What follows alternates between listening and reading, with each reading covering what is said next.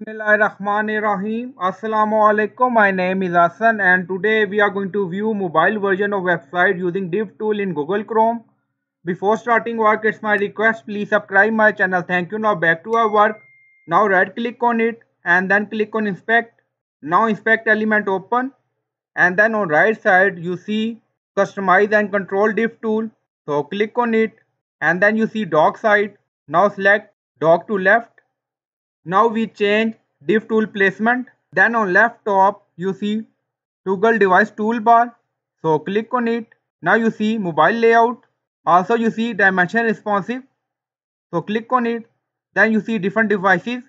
Now you see iPad, Galaxy, iPhone. So select. Again click on it. And then if you want to add more devices, then click on edit. Now on left side you see different devices. So you can select according to your requirement. If you want, you can add custom device. So click on it. So you can add device name. Then you can set dimension according to your requirement. Now you see 400 width and 700 height. Then drop down you see mobile, mobile no touch, desktop, desktop touch. So you can add custom device also. Now close this. If you want to move desktop version again, then click on toggle device toolbar again. Now you see desktop version show.